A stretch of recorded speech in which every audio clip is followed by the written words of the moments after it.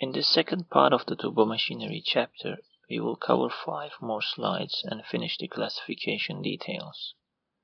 Similar to the first video, I try to put extra images and videos in this one too, to make it exciting and instructive. Let's begin. If you remember, in the first part we've gone through a classification of turbomachines based on the working fluid being an incompressible liquid or a compressible gas. We will do another classification now. This time we again have the top branch as power absorbing and power producing. But then the classification is based on the path of the fluid inside the machine and the way fluid interacts with the rotating parts. We will learn about radial, axial, and mixed machines. We will also learn impulse and reaction type interactions. The first machine is the propeller. It is listed as an uncased machine because, unlike a pump or a compressor we studied in the first part, there is no casing around it. A propeller is an axial flow device because fluid enters and leaves it parallel to the rotating shaft and perpendicular to the rotating blades. Main flow direction is along the shaft axis. The aircraft you see here is an Airbus A400M. It's a military transport aircraft with 4 turboprop engines.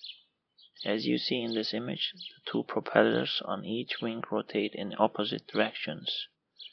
Turkey is one of the 8 original partner nations of the Airbus A400M program and manufactures certain parts of it. Here is a detailed view of one of its 4 propellers. It has 8 blades having more than 5 meter diameter, and the propeller produces 11,000 shaft horsepower. MSC Oscar is one of the largest container ships in the world. Its length is almost 400 meters. It is driven by a single 5-bladed propeller, one of the largest propellers in the world. This propeller weighs more than 100 tons, with each blade being more than 10 meters long. This propeller derives a diesel engine, giving the ship a speed of 42 kilometers per hour. For many turbomachines working with liquids, such as marine propellers, cavitation is an undesired phenomenon that needs to be avoided or minimized as much as possible. Cavitation is the local boiling of the liquid in locations where the pressure drops below the vapor pressure of the liquid. It makes noise and vibration and damages the blades of the machine, as seen here, reducing the operation lifetime. Here you see the USS Pennsylvania submarine of the United States Navy. For submarines, avoiding cavitation is especially critical due to noise generation concerns. Let's watch a video about this. When a submarine's propeller turns quickly, an area of low pressure is created on the blades. This lowering of pressure causes the water to boil without heating up and produces bubbles of steam. This is called cavitation.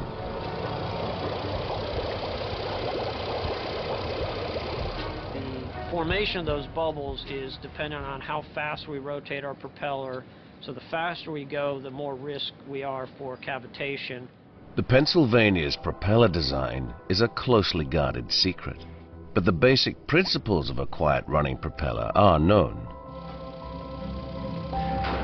Cavitation only occurs when a propeller spins quickly. Slowing the propeller down reduces cavitation and therefore noise. But slowing the propeller also reduces a submarine's thrust. To overcome this problem, the Pennsylvania's engineers developed a unique propeller with 4 additional specially shaped blades. These generate large amounts of thrust, but at much lower speeds. This way, the Pennsylvania produces almost no cavitation or propeller noise.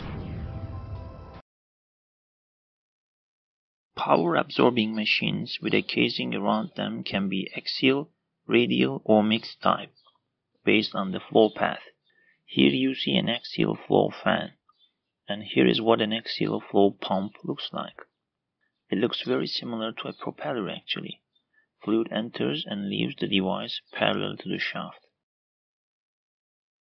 In radial flow machines, such as the radial pump shown here, blades give the fluid a radial velocity component.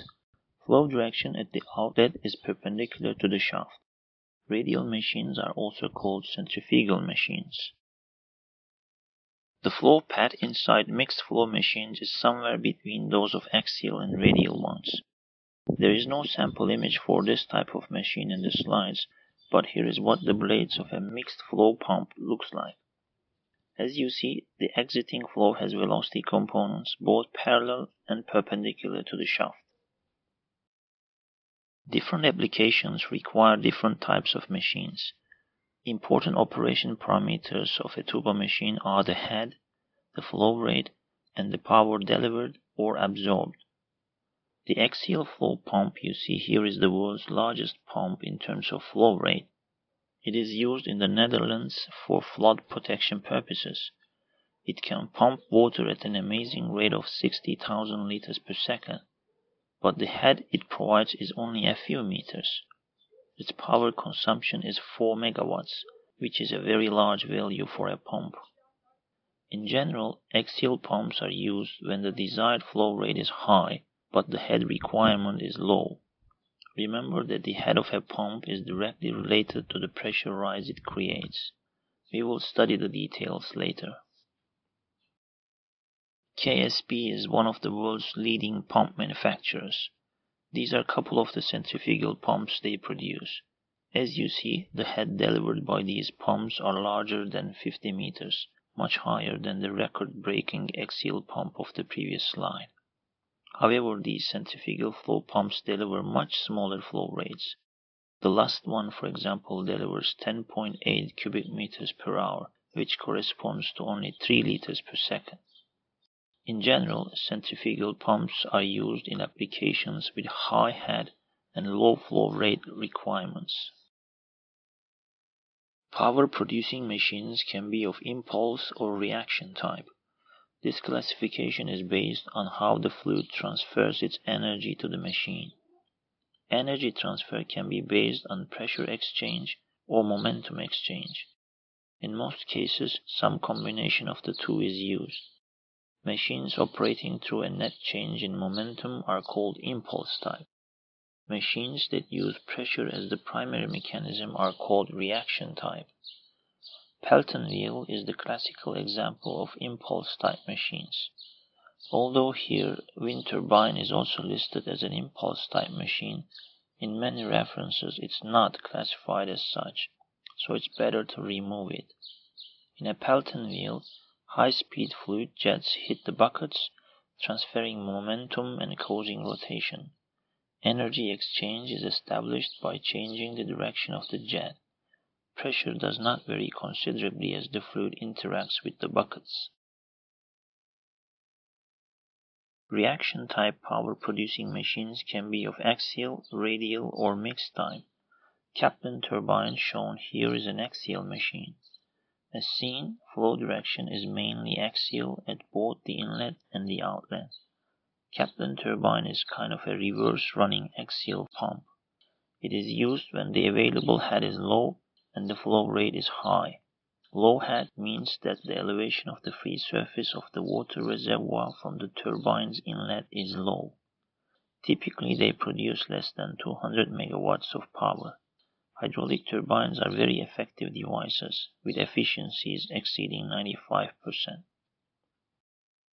Bonneville Dam is an old dam on the Columbia River. It is a run-of-the-river type power plant. It has almost no water reservoir, but produces electricity mostly by the natural flow of the river.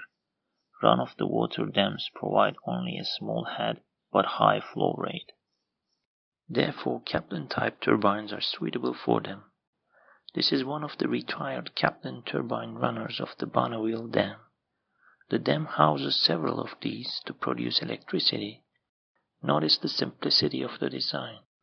As the water passes over these blades, it exerts pressure on them, causing rotation. The shape of the blades, and especially the angles at the inlet and outlet are important design parameters. Let's watch an animation of how a Kaplan turbine works.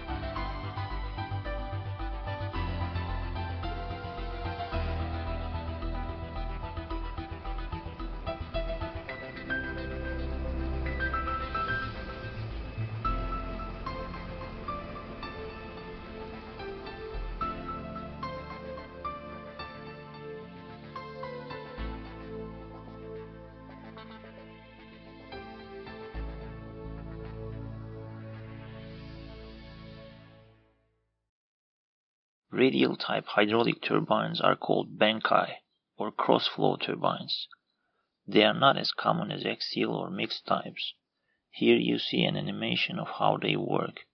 They typically generate less than 10 megawatts of power.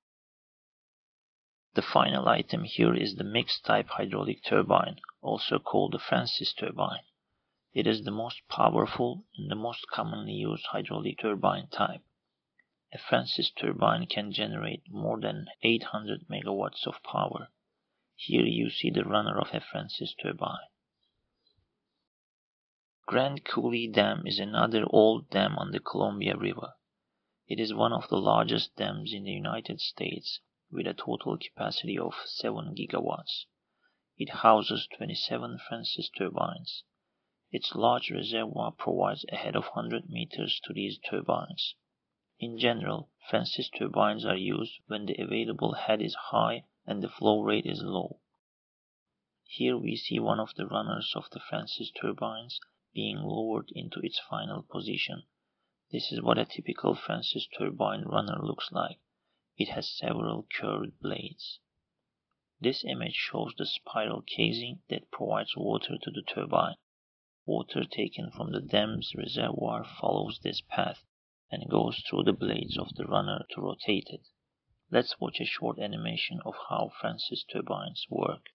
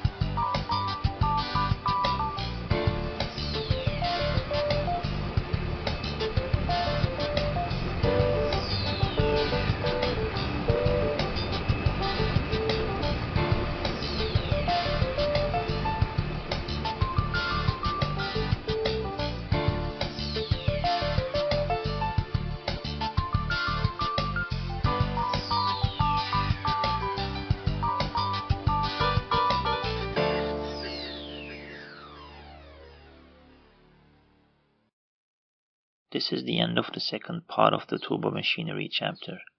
In the next part, we will begin studying theoretical calculations.